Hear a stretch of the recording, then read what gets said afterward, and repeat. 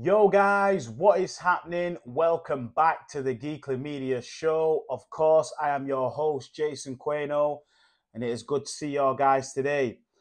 I just thought we'd talk a little bit about, we've got James Gunn online again with his Twitter wars.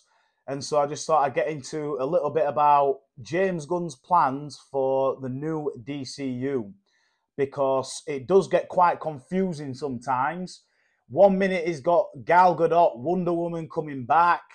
The next minute he's got Ben Affleck writing a Batman movie. And then, of course, all this goes to shit. And he's not basically delivering on none of this. Now, could this be because of how the success or how the movies are going with no success with the old DCU, that he's maybe trying to restructure things as he goes along?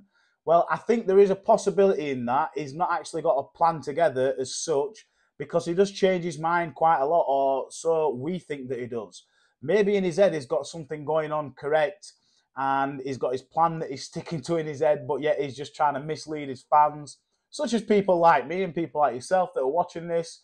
But I just thought I'd really get into it a little bit onto Screen Rant and find out exactly what has been written in the movies and what hasn't been written, because it is quite confusing.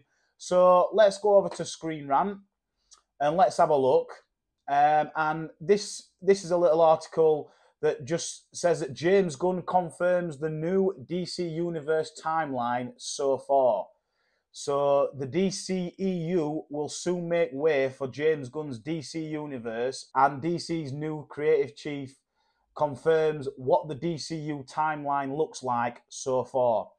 So let me read this. This is again from Screen Rant, and it just goes on to say that James Gunn shares an update on the status of the new DC Universe timeline. Gunn and Peter Safran have already announced the first batch of movies and TV shows that will be a part of the new DC Universe Chapter 1, which is Gods and Monsters. And after the release of the film featuring the new DC Universe first movie's character, Blue Beetle, or so he says it's the new DCU's first character, Blue Beetle, but as the movie has flopped, he's probably changing his mind about that. More insight into the current status of the DCU has been revealed. And it says on Instagram, Gunn responded to a fan asking him if the DCU will have a chronology that fans will be able to access, to which Gunn replied, yes. Here, 1, Creative Commandos, 2, Superman Legacy, and nothing else is finished or being written yet, and won't be until after the strike. So, and it also says that according to Gunn, all that is set at the moment is that the animated series Creature Commandos comes before Superman Legacy. The DC Studios creative chief explains the reason for that, saying that those two are the only projects of the new DCU that have finished scripts due to the Writers Guild of America. And yeah, that strike is still going on at the moment, the writer's strike and the actor's strike. The actor's strike is hurting them a little bit more. Currently, the only DC Universe projects with a set premiere date is Superman Legacy, which Gunn both writes and directs. I think he's going to absolutely smash this Superman Legacy movie. I really do have faith in him, but the character Adam Warlock in Guardians of the Galaxy, I actually didn't think that he did that well with the character. And seeing as he has a lot of Superman abilities, I wasn't that impressed. I thought I was going to see something like that I haven't seen before. And to be honest with you, yes, there was only a little bit of action there, but of what I did see, I thought that Black Adam's action was a lot better. And now it's not just about the action. I know it's not just about the action, but that is a big part of the movie. And when you're watching something like Superman, so you want that to really be awe-inspiring and amazing as we're watching it. But so yeah, Superman is to come out July 11th, 2025, and that has got David Cornsweet and Rachel Brosnahan as Lois Lane. And you know, look, at the end of the day, DC fans are always going to question the casting, and Marvel fans are always going to question the casting unless it's a no-brainer. Or unless that character's being put before us without us even realising who's being cast and having time for fans to react to it.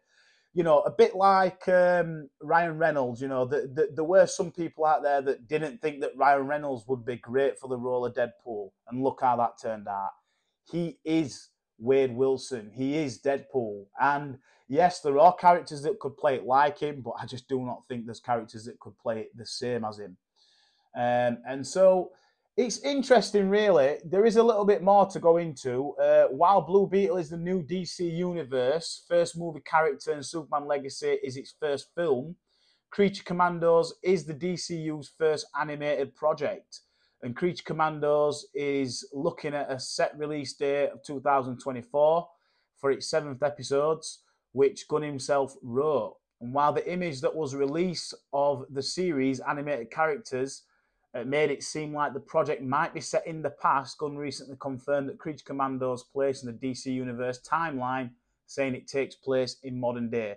And well, if this animated show DC Commandos, which I am really looking forward to it because I love my animated shows, Invincible, Vox Machina and all that, I love them. And if that is the case, where these are set in the same timeline as Superman, remember Gunn said to us that everything is a continuation and everything is all part of one long big universe or one long story or universe, as I said before. And that does make me think that he really needs to get this Creature Commandos right as well. And if it is a success, then possibly we'll bring them back into the live action version, which I'm actually looking forward to everything being connected. Remember, he said that the games, even the games were connected as well. That is amazing. That is absolutely amazing to think that we will find out some information or little snippets or Easter eggs in the game that will also be relatable and connected to the movies as well. That for me is I'm looking forward to it. We know that Star Wars tried doing that shit before, but that did not work out. And so here is the list of James Gunn's movies coming out. We've all heard them before, but I'll just say it again. We've got Batman Brave and the Bold, Supergirl, Woman of Tomorrow, Swamp Thing. I really enjoyed the Swamp Thing series, by the way. The Swamp Thing series was absolutely awesome. The Authority, the DCU series includes Booster Gold. Please do not get Chris Pratt for Booster Gold. I don't want to see Chris Pratt as Booster Gold. You know what I want to see for Booster Gold? Because he's kind of like this guy that comes back in time that's got all this technology to be a superhero. I would love to see Stifler from American Pie. Yeah, him right here. I would love to see him as Booster Gold. I think that he would make a fantastic Booster Gold. I think he would make a fantastic Star-Lord as well, because he's kind of like got the same aura as Chris Pratt. He's kind of funny as well, although I don't know how well he does at the box office. And then also we have The Lanterns, which is a series as well. We have Waller. I don't know what he's doing with that series. Well, I mean, if you could make any series, why a Waller series? Oh, I don't know. And Paradise Lost, which should be amazing. All the ladies on a Game of Thrones type-esque, Wonder Woman's people, the Amazonians, as like I say, Game of Thrones type-esque series. Oh, that would be absolutely amazing. And you could keep that a little bit separate as well because they're on their own island. And so bring it on. Let's see what is going to change, because I do think that things will change. I think that, yes, he might have this contract out, but he is not going to see it through if Superman Legacy flops harder than probably what they're expecting it to flop.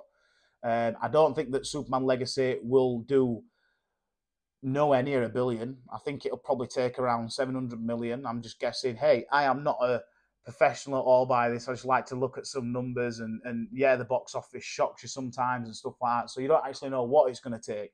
But you know, the first one is going to take a loss because people have got to get used to it again and stuff like that. And a lot of people might not go, and it might take word of mouth for it to, you know, reach up to its 700 million or something like that. But that would still be considered a win, considering the poor mess that DC is in right now. So, do we trust in James Gunn? Well, that answer remains to be seen. Hopefully, yes, but who knows? Who knows? I'm kind of an optimistic guy anyway. I think that anything that comes out that's like a superhero movie, as long as it's not too bad, I'll watch it. So, let me know in the comments below what you guys think about this. I keep saying let me know in the comments below, but no one lets me know in the comments below. Maybe I'll try and read some off. I'm certainly YouTubing a lot more now. Set up the studio behind me, so we've got things cooking. But I want to hear your thoughts and I want to hear your comments. And if you're new to the channel, give me a like, give me a follow, hit that notification bell. I'd appreciate that as well. But stay tuned, stay geeky. Bye for now.